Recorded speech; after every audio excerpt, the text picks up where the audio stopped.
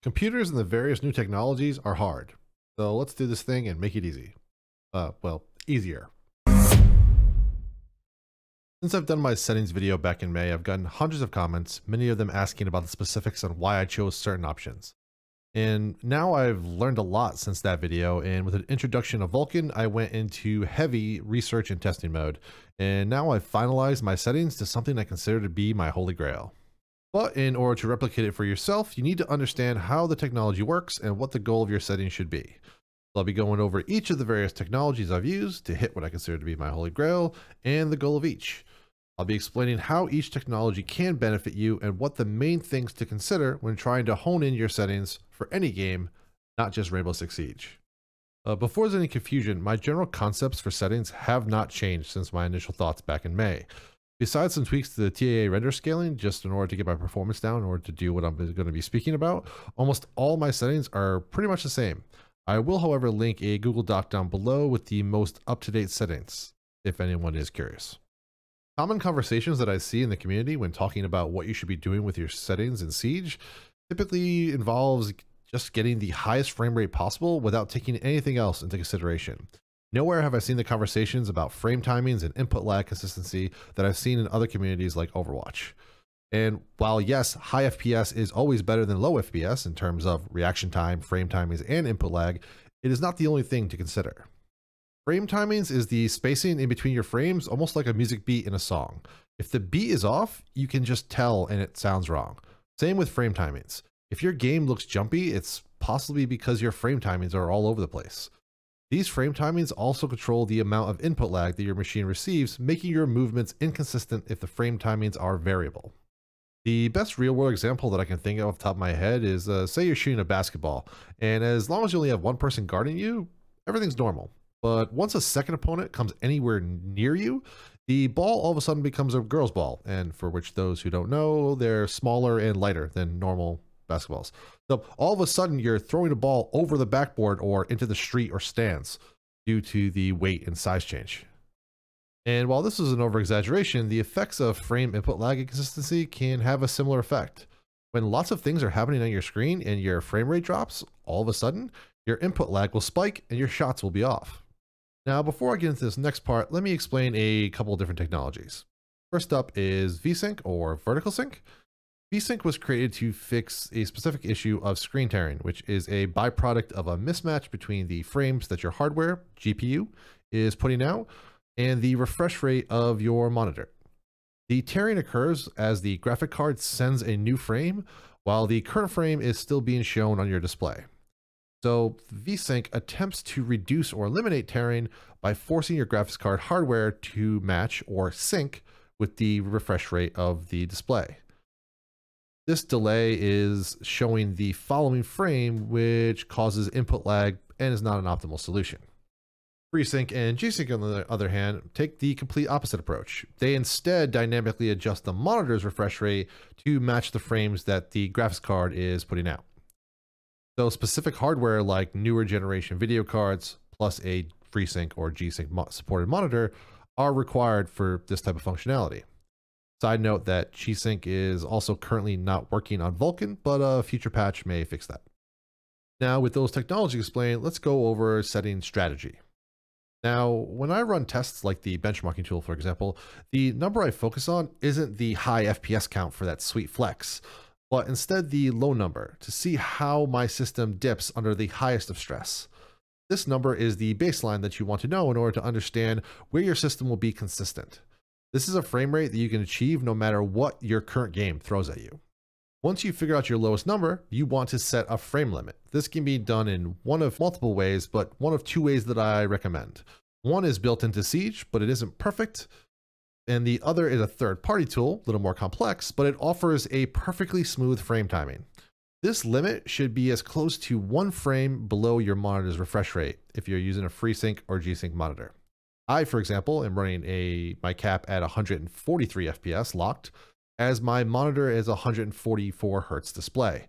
If I set it to 144, it would be technically above my FreeSync range because sometimes you would have tearing because the frame rate could technically be at 144.3 or 2 or some decimal point in that area.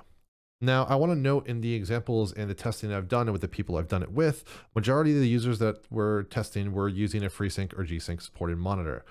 This is what generates the best results and something you should strive for when looking at technology and monitor purchases going forward, as some of the older tech won't support it and it's not going to give you as smooth as frame rate.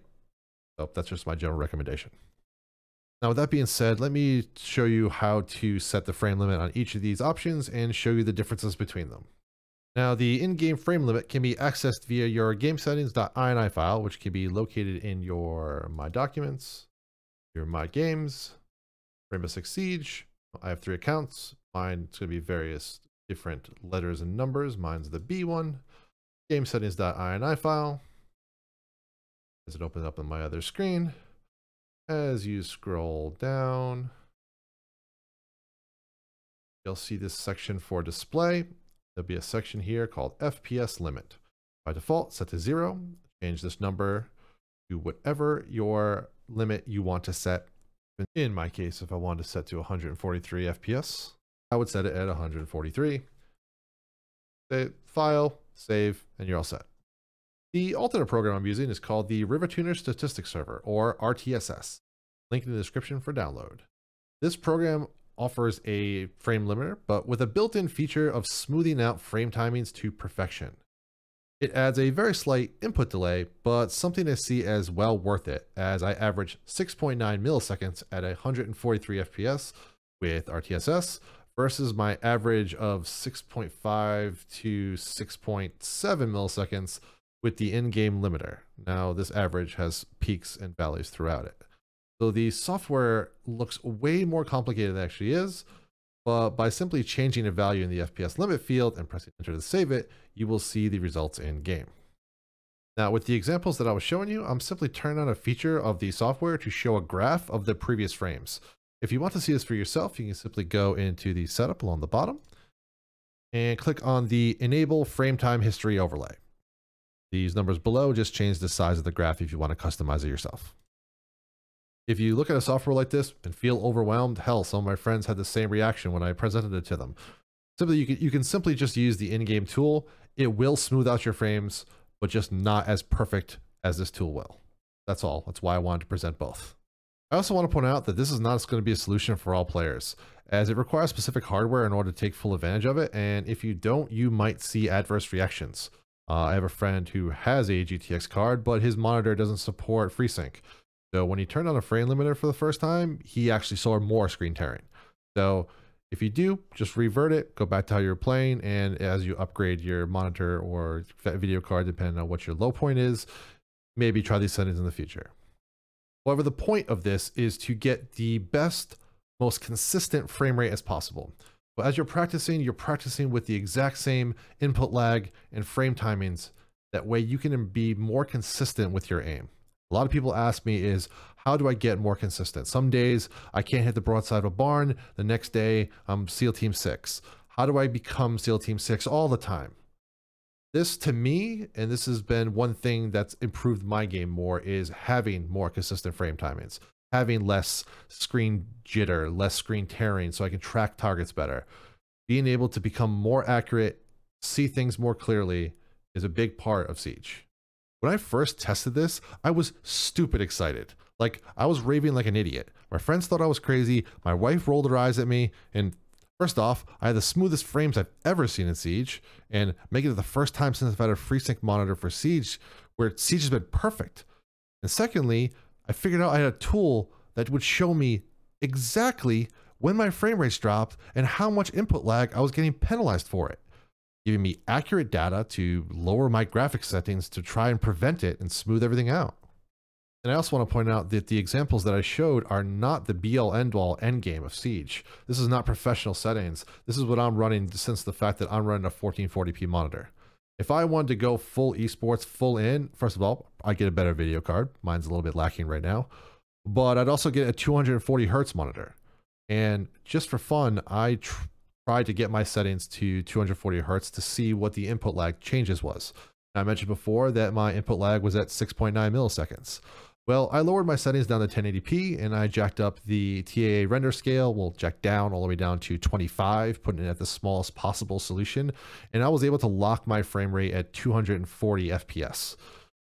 With that, the input lag was detected at 4.5 milliseconds locked. This is clearly quicker and clearly an advantage in competitive play. So if you're looking for a best in-game solution, 1080p monitor, 240 Hertz, FreeSync monitor, plus an NVIDIA or most right now, NVIDIA card. Specifically a monitor that would support FreeSync, because I think that is the best solution that's currently going on right now, but that's my personal preference. But this is a 2 millisecond less of input delay. This will give you an advantage in reaction time, smoothness of frames with FreeSync, and more consistency in your gameplay. Now, the idea for this video came from another YouTuber who I've mentioned before. It's Chris from Battle Nonsense. His content is second to none in terms of input lag, netcode, and frame timing type content. Lots of technical stuff that he breaks down and makes pretty simple. I just wanted to bring his concepts into the Siege community where I don't see them being talked about enough, or well, at all in general. So please, if you want to get more into this diverse yet technical type stuff, go check him out. Link will be in the description as well. If you need any clarifications or you have any questions about anything I talked about, leave a comment down below. And for more technical troubleshooting, join my Discord where we have a tech support channel. And as always, my name is Jpeasy. Take it easy.